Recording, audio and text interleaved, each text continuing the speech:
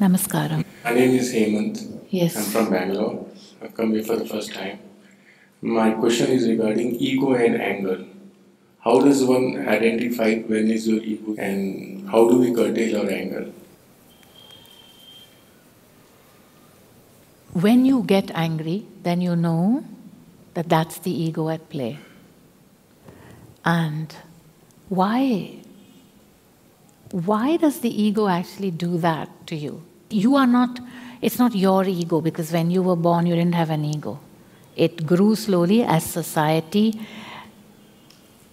imposed its conditioning on you. The socialization process results in the ego. It's not that you came with a nice fat ego attached to you when you were born. The fatter the society is in which you grew up, the fatter the ego is. Firstly, you need to really understand that when that anger comes, that it's not you, it is the ego, the ahankar. Krodh is a daughter of ahankar or a son of ahankar.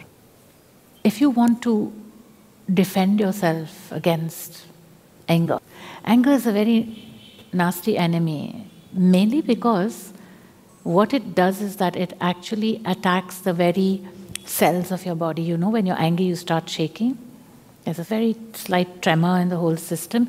That is an attack on the stability of the body, of the cells of the body, which are upholding this entire experience here, right? So the effort has to be clearly to, in the moment when the anger comes, to say no to it and to turn towards what? You have to turn away from it, so you turn where? Because if you look at it and try to analyze it and try to understand what it's doing to you and so on, you are empowering it. Every time you look at something, you empower it by your attention. So obviously you can't look at it, so you have to look away from it. Where are you going to look? And that's where the Antaratman comes in. The soul, the Antaratma, the inner residing, individualized Atman. And when you turn into that, in that moment when you turn in, the anger recedes. You just start to feel your soul. Even if you don't really feel it, it doesn't matter. Even conceptually, it's already half the battle won. So what happens then is that you reduce the negative impact on the very materiality of your system, and so you prevent all those diseases that come when the system allows anger to take over. And why does it happen that when you're angry, you end up fighting or maybe saying wrong things to the people you love the most or the people who love you the most?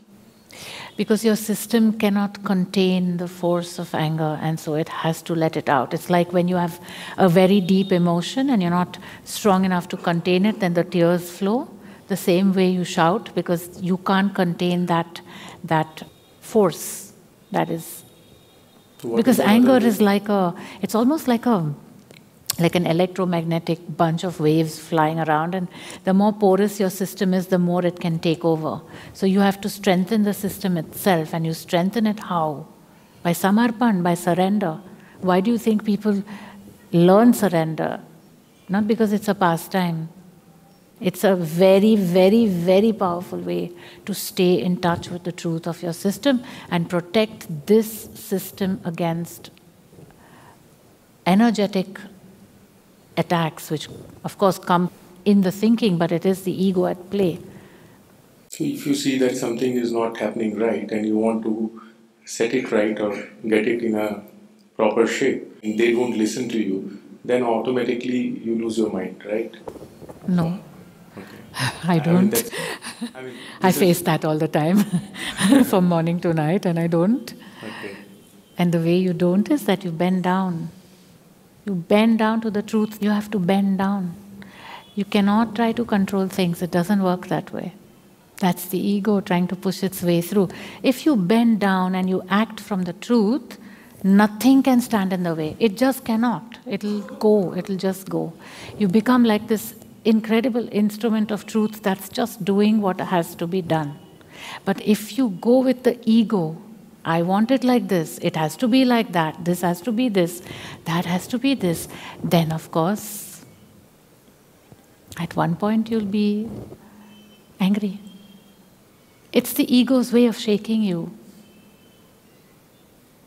Are you ready to bend down to the truth? To feel the soul, that's the point.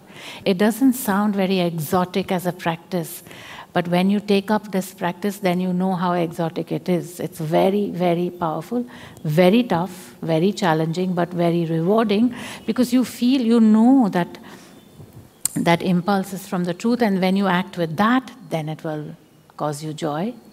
When you go with the ego, then it's anger. Thank you. Remember the Antaratman.